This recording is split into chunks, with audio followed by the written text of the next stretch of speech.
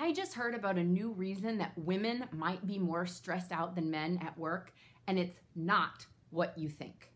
We all know the regular reasons that have been talked about why women could feel more stressed than men. Things like work-life balance expectations and childcare, or that women might be expected to say yes to more things in order to be perceived as a team player.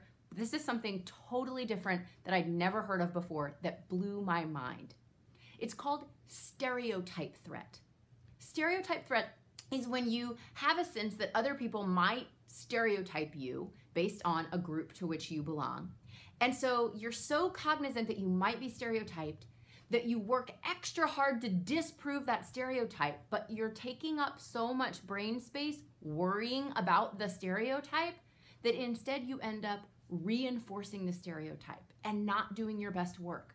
So in the workplace for women could be focusing on things like, oh, she doesn't have strong leadership skills, or she's too emotional and not logical enough. And when we work really hard and we focus on disproving that, we can end up inadvertently actually reinforcing the stereotype. And it works for other people too, not just women. But when you are given a test, they prove this by scientifically testing a bunch of people. And when women were reminded of, say, oh, women aren't as good at math as men, they did poor on the math test. Then when they were not reminded, the stereotype wasn't reinforced in their head before they took the test. When it wasn't reinforced in their head, they performed just as well as the men. But their performance suffered when they were reminded that other people have this stereotype of women as not being good at math. And it holds true across different races, different genders, even white guys.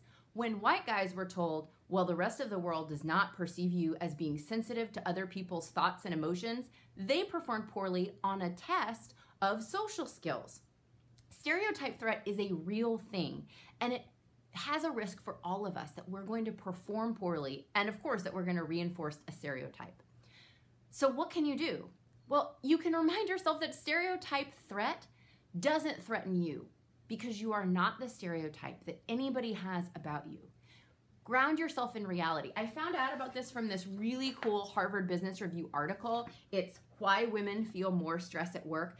Download this article, check it out. It has some great advice for women in the workplace and really for all of us at how do we combat this stereotype threat that's making us stressed out.